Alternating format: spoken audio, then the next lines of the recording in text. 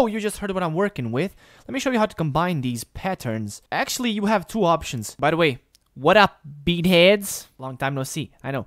So, we put these two together, and you right-click on the actual track, and there's an option that says merge pattern clips. But what this is going to do is it's going to merge every single pattern together in this one track. It's kind of stupid if you ask me. But let's say I don't want to combine every single pattern in the track. I just want to combine two of these. What do? You select both of them and you press Ctrl G. Or you can click this little arrow over here, go to Edit. And there's an option, Merge Pattern Clips. Watch what happens.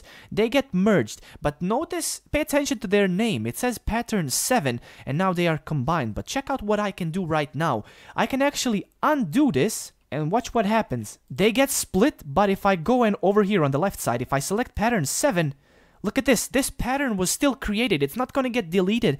So you can still have them combined and you can still have them separately. Look at that. Look at the magic of the universe. Thanks FL Studio crew for making this awesome stuff. I love it. So there you go. That's how you combine patterns. And one useful trick, if you do undo this little crew, you can still have pattern on the left side too. So have no fear. Click on pattern 7.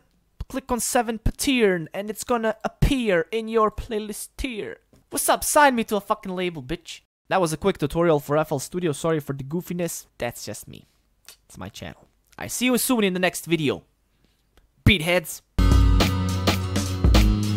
Oh, yeah. Skibidi-doo, skibidi-doo, skibidi-doo, you. Cause I wanna know, I wanna know, I wanna know, I wanna know, I wanna know, I wanna know, You're still here. Click away. What are you doing? What are you doing with your life? I said click away! Oh, shit.